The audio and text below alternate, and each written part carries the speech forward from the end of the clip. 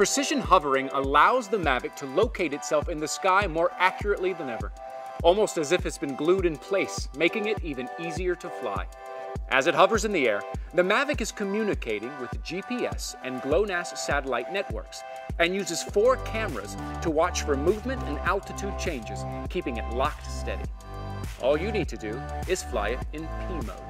Please be noted that to function well, the visual systems require proper light conditions and featured patterns in the surroundings. You need to be extra careful when flying at night, over water, or monochrome surfaces, and always put safety as your top priority. Using precision landing, when you're ready to come home, just tap Return to Home, either using the button or DJI Go, and the Mavic will make its way back to you. When it gets close, the Mavic will look for terrain that matches what it captured when it took off.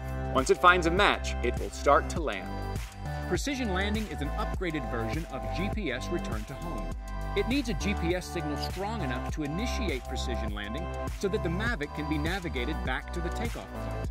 Then, the aircraft needs to be able to visually recognize the pattern of the ground it took off from, for example, cracks or other identifiable patterns.